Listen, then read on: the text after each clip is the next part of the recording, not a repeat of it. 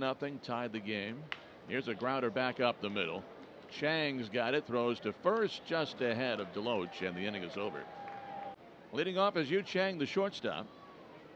Playing in his 13th game with Durham this season. Not been there long. Swings and misses. And a first pitch strike from Jake Woodford. All right, did a great job getting out of the first, giving up only 1 run. Again, a swing and miss off speed that time. A run. 0-2 is on the ground at third. Couple of hops. Nakawake throws over to first. Now 1 away.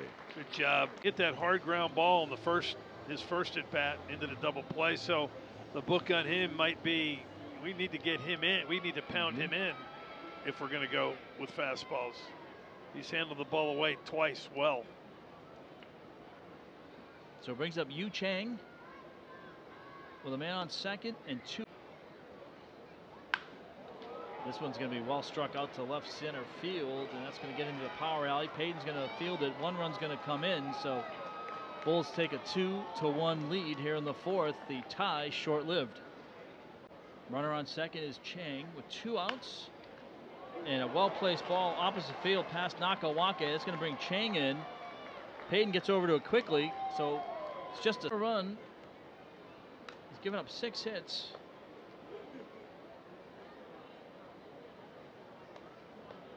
The walk in the 5th is his only walk. The hit batter is at first.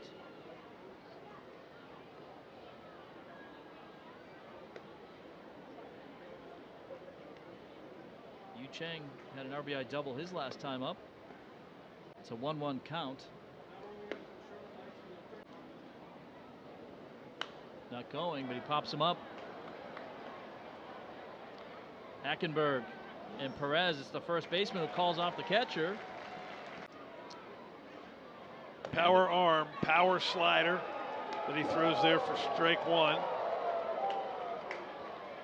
He'll be 95, 96 with a fastball.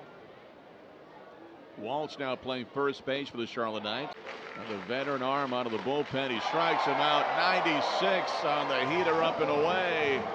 He set him up with the 2 sliders, and he